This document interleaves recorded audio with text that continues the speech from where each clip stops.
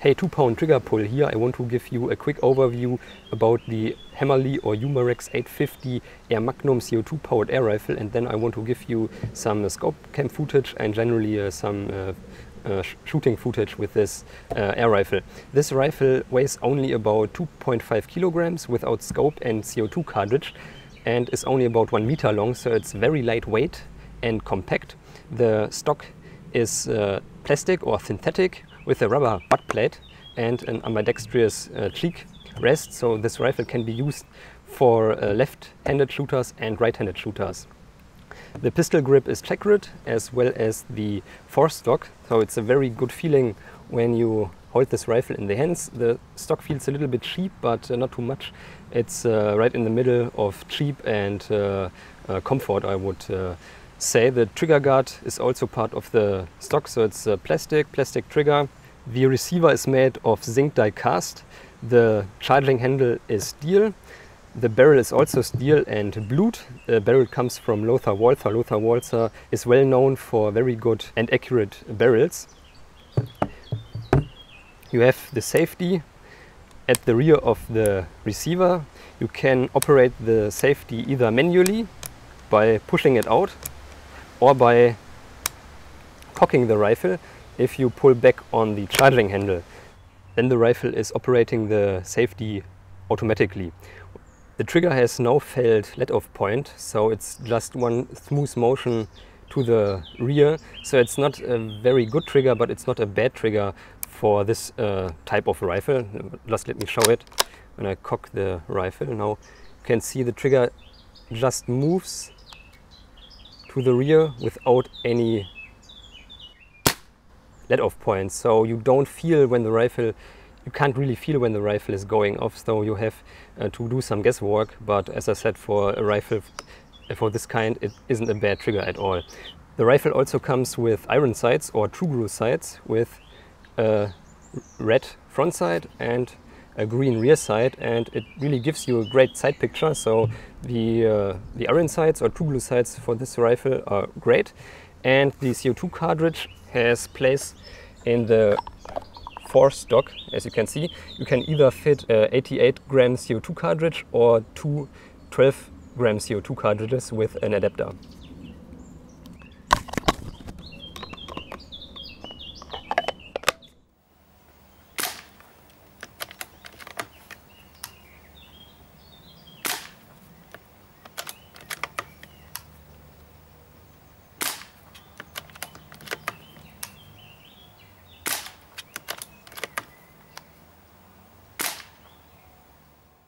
Before the shooting, I just want to show you two of the features of the 850 AirMagnum air rifle. You can also mount a scope on this 11mm scope rail here, which is integrated in the receiver. You just put the scope on it,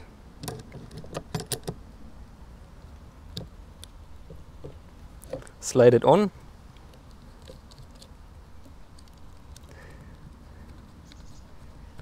and tighten the screws. And you have a mounted scope on your 850 AirMagnum. You can also use a bipod with this forestock adapter here with the Picatinny rail. You just have to switch this cover here, switch out the cover, and you can use a bipod with this rifle.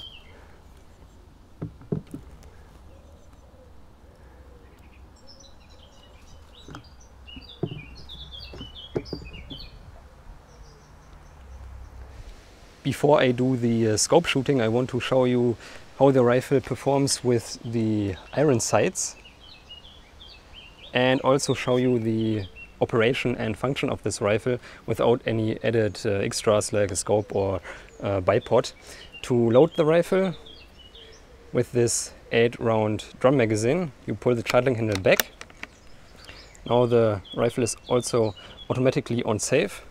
Then you have to push the magazine release forward, so you can push into the magazine from the left side all the way through and then pull the magazine release forward. Now the magazine is locked and you can push the charging handle forward with a bit of force.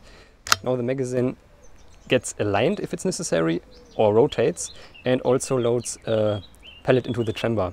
Now all you have to do now is to push the charging handle down. Now the rifle is completely locked and loaded. Now you have to disengage the safety and you can also start shooting. And I have 3 targets down there, 2 tin cans and 1 paper target. I want to show you the accuracy, freehand standing with this rifle, iron sights only, and do some plinking just for fun, so you can see a little bit of this fine Umarex air rifle. Okay, first the tin cans. After each shot, cock the rifle again and you have to disengage the safety.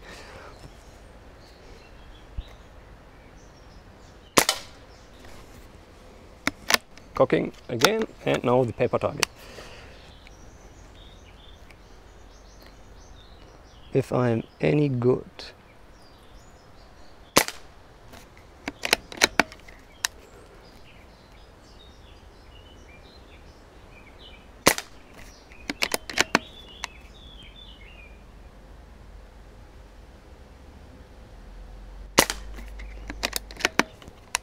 Five shots.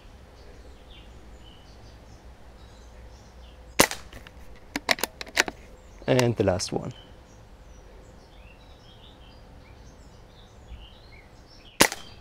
Okay, this wasn't the best shooting I have done, but better than none. Oh, let me zoom in so you can see. Ah.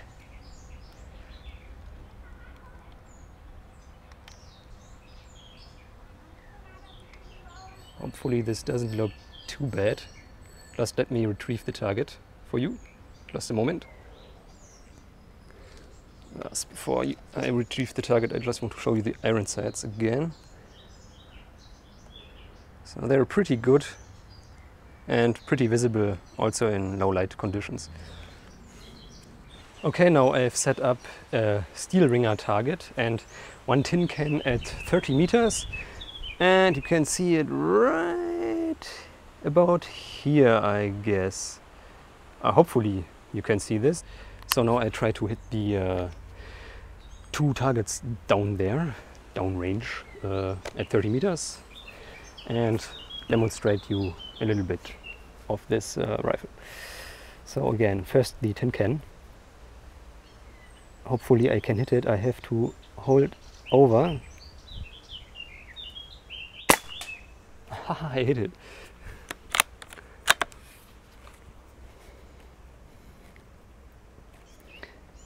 Maybe I can hit the bottom of the can.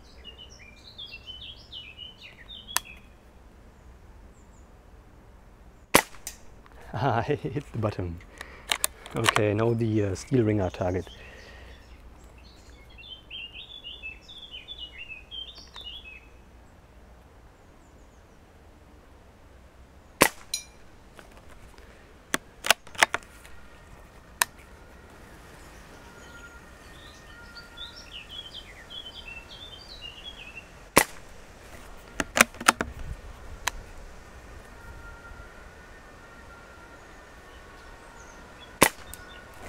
It's a little bit windy.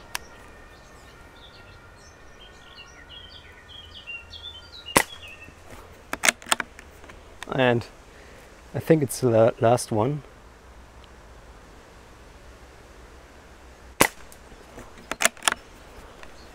One more.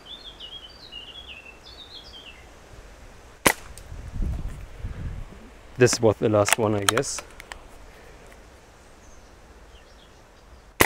Yeah, okay. I hit the tin can 2-3 times and the steel target 2 times, so it isn't this bad. Now I give you the scope shooting footage. Now I have set up the paper target at 30 meters and also a can of shaving cream for your viewing pleasure. And I will be shooting with JSB Exacts 4.53 millimeters and see how accurate they are at this distance, even though this is a pretty low powered air rifle with under 7 joules or 5 foot-pounds. Okay, now the paper target at 30 meters first, rested with scope.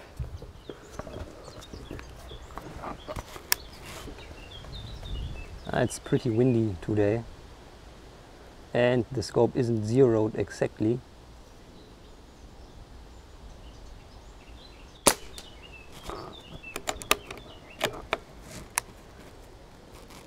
But I try to show you what this rifle is capable.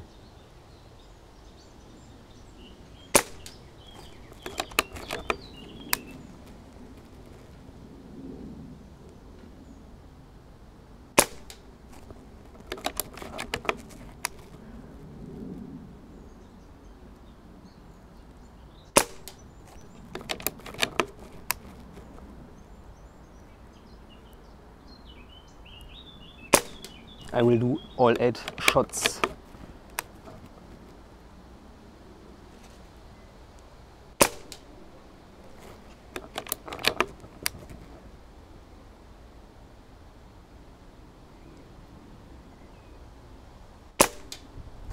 Oh, this one went far away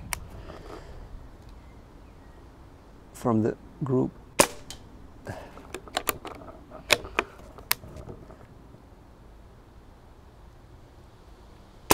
Okay, that's it. This is a grouping I got, and this one isn't a pellet. This is a ricocheted pellet. Those are the 8 shots here. 1, 2, 3, 4, 5, 6, 7, 8. And you can pretty much cover them up with a tin of pellets. It isn't the best grouping for this rifle because it's pretty windy and it's low powered. But if you have the 11 foot-pound configuration of the 850 AirMagnum and maybe caliber 2.2, then this windy condition wouldn't be a problem. So this pretty much is the accuracy of this rifle under these conditions, and a little bit smaller than a tin of pellets, but I guess it isn't the best result you can get from this rifle. Okay, here's now a little bit of scope cam footage, or scope footage. This isn't really a scope cam, but you get the idea. This is the Nikon ProStuff Target EFR scope. It's basically a duplex reticle with a small dot in the center for target shooting.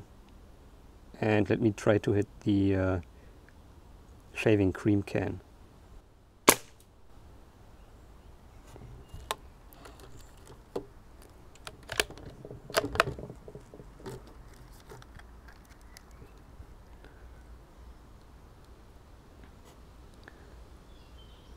Okay, second try.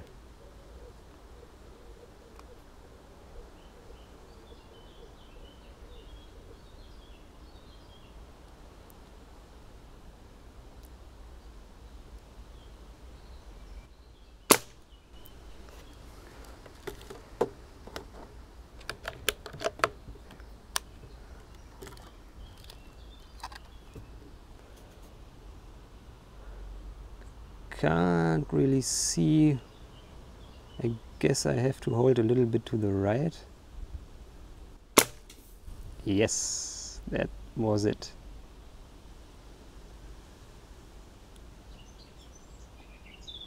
Oh, I have made a mess.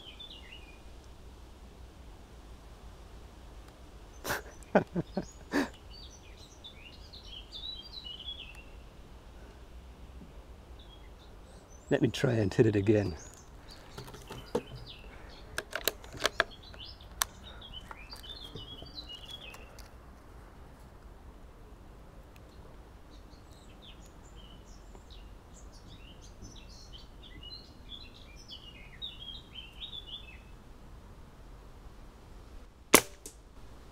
Yeah, hit it again.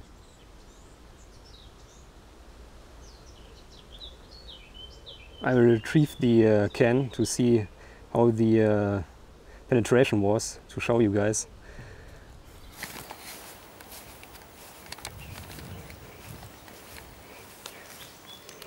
Messy. Oh fuck.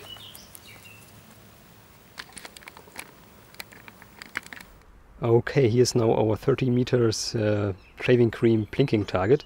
You can see the entrance wound and also a little bit penetration on the back. The pellet didn't get all the way through, but for a low-powered rifle this isn't that bad, I guess. And here's the hit, the dent from the second shot, as you can see.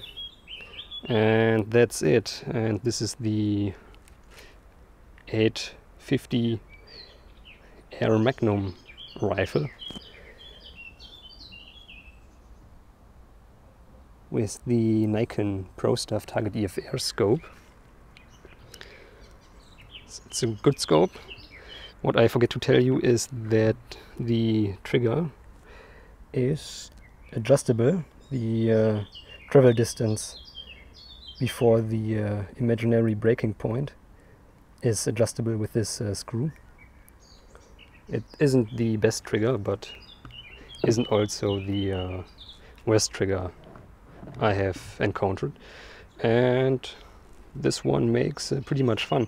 If you live in a country where you can get more power, then I would recommend it, but in my opinion it's better to have a little bit more powerful spring air rifle than this one. In 5.5 foot-pounds or in this 7 joule configuration, you get 300 usable shots out of one 88 gram CO2 cartridge. With the 12 or 11 foot-pound version or configuration, I guess you would get around 100, 150 usable shots out of the 88 gram CO2 cartridge. This isn't the worst rifle with the worst trigger, but it isn't the most accurate rifle I ever had, so I don't know, you decide. Personally, I wouldn't buy this in this low-powered configuration.